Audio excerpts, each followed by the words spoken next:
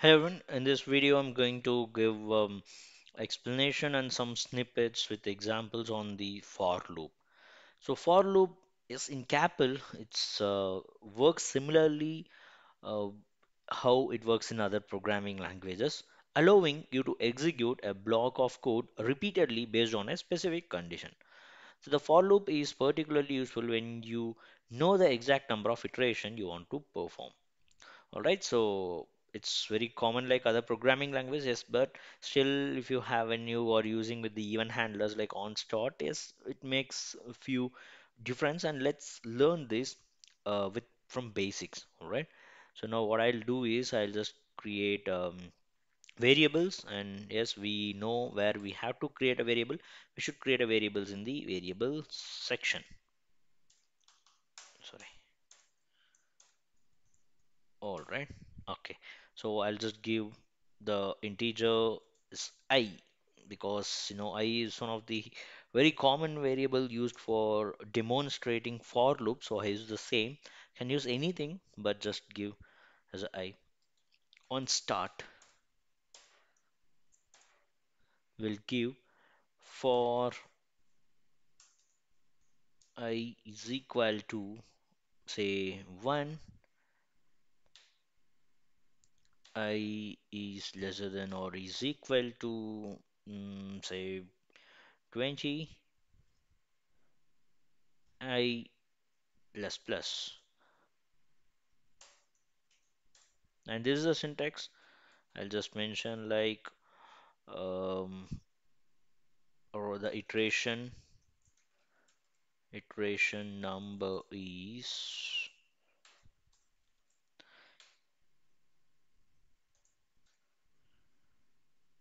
I. Yes. Yeah. All right. So it ends. Now, what is the expectation? I have to get the iteration number is from 1 till 19 or 20. Let's see, 20 it should. Let's, sorry, if it is lesser than, yeah. Let's run this. I'll just save it and compile it.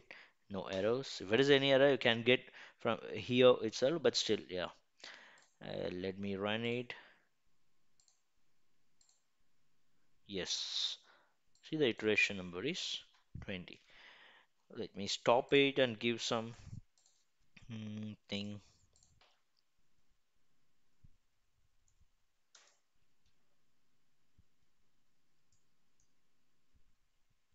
Yes.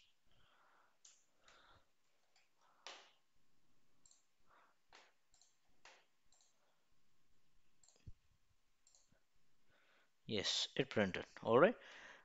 Now, let's move on to further. We'll use some other example. It will give you bit complicated, not so much. All right, I'll just give this comment, comment out. Yes, let's start with this line. Um, for I'll start with I is equal to 1, I is lesser than or equal to 10, I plus plus. Okay, this is the same as previous one. Now let's open a curly brace and give some, sorry, some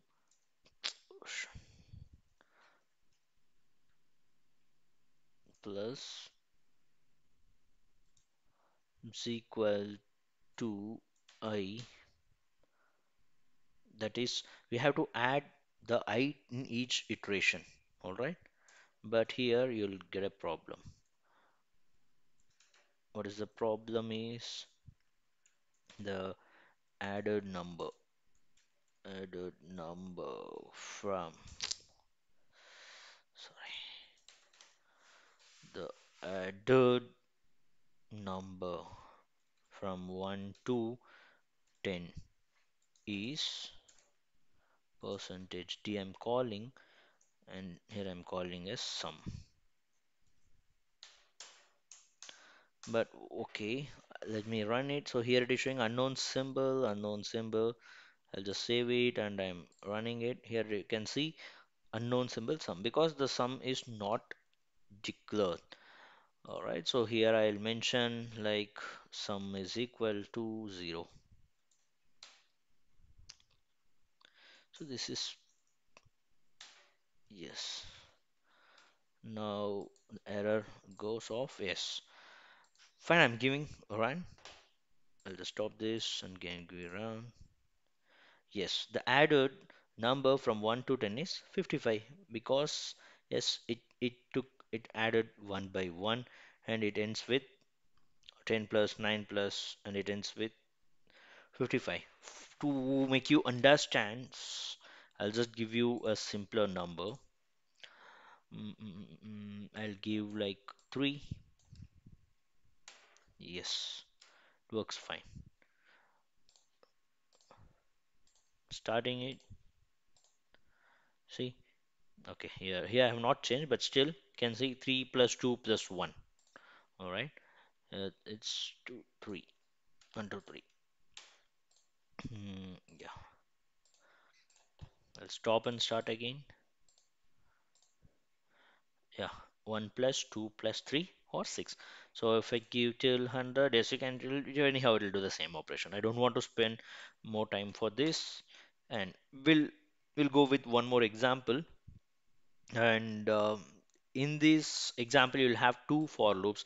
One is a inside loop and another is a outside loop, or you can say anything. All right, so nested for loops, you can say. All right, so nested loop is nothing but you'll have the two loops. One is the inner loop and another is the outer loop. All right, so I'll just give quickly, I'll give this, and here I'll instead of this sum, I'll change it as J. All right, yes. Now let me start with this. For I is equal to 1, I is less than, I is less than or equal to 3 I'll use, then I plus plus. Then, so for loop, so you should not use any semicolon. Yes. Again, so this is a one loop, so outer loop, say outer loop, and I'll give a inner loop is for j is equal to 1, j is less than or equal to 3, j plus plus. Yes. And I'll give the command saying that write, sorry, not commands. So function, write function saying that percentage t, that is the format specifier for the first variable, you can say, multiply with the second format identifier, percentage d, that is I comma j, that is I into j. So multiplication. All right. Here I'll close this command here. Yes, now it works fine. And I'll close this loop. Yes, and we have, yeah, only two loops. Yes, it's fine. The variables has been closed already, and here one loop. Yeah, yeah, we have one error. What is the error? It is a parse error on 24th line. Yes, because we have not closed the loop properly. I believe one we started here and one we started here. So two we closed. Okay. Yes, I think after this, yeah, after one this for loop, yes, we have to use here. After this for loop, yes, we have to use two. We have used, and in on start, yeah, three used. Sorry, one, two, and three. Yes, we have to use it. Yeah. Now let's run this. Yes, one into one, one into, yeah. We'll make it still colorful by giving some equal so that it will print exactly what is this one cross one cross two, one cross three. All right. So I'll just give this, and yeah, I'll give another, just give equal to. I don't want to declare any variable for this. Yes. Let's see.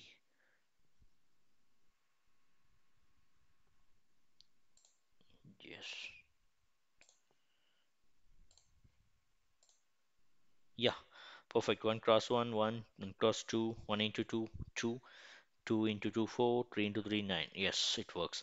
So this is a very, again, basic program on nested